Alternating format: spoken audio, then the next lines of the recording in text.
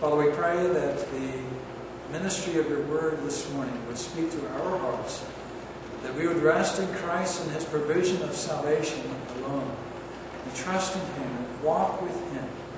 And we pray that you'd help us to abandon faith in this world order, its systems, its belief systems. Help us to trust alone in you as you reveal yourself in your word. We pray, Lord, for many in this world that they would take heed to the message of the prophet and turn from this world city and enter into that heavenly city through Jesus Christ. In his name we pray. Let's respond to God's lordship of us by bringing our morning tithes and offerings.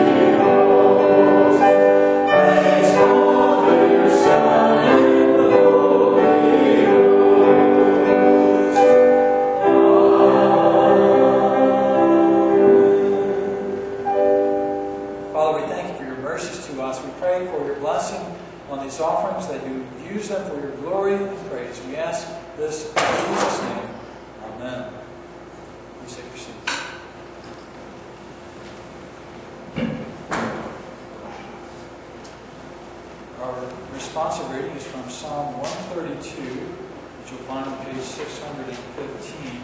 I will begin reading with the odd verses, or those in italics, on the screen behind me. You would come in with the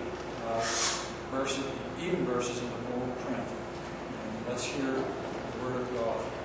O Lord, remember David and all the hardships he endured. He swore an oath to the Lord and made a vow to my Lord. I will not enter my house or go to my bed. I will not allow sleep to my eyes, or slumber to my eyelids, till I find a place for the Lord, a dwelling for the mighty one of Jacob. We heard it in the throne. We came upon it in the fields of God. Let us go to his dwelling place. Let us worship at his footstool. Arise, O Lord, and come to your resting place. You and the ark of your land. May your priests be clothed with righteousness. May your saints sing for joy. For the sake of David your servant, do not reject your anointed one.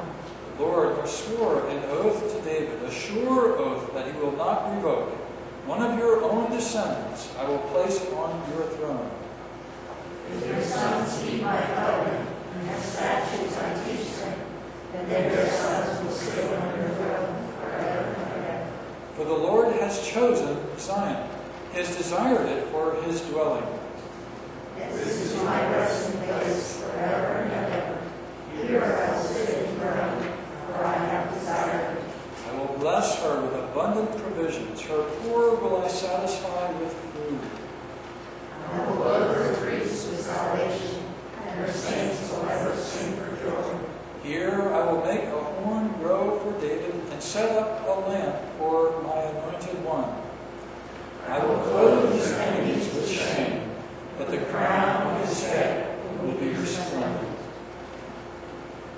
let's approach the Lord in prayer and confess to Him our sins and then receive His word of pardon. Let's pray. We thank you, O God, for your mercies to us. We thank you for the great work of redemption that you've accomplished in Jesus for us.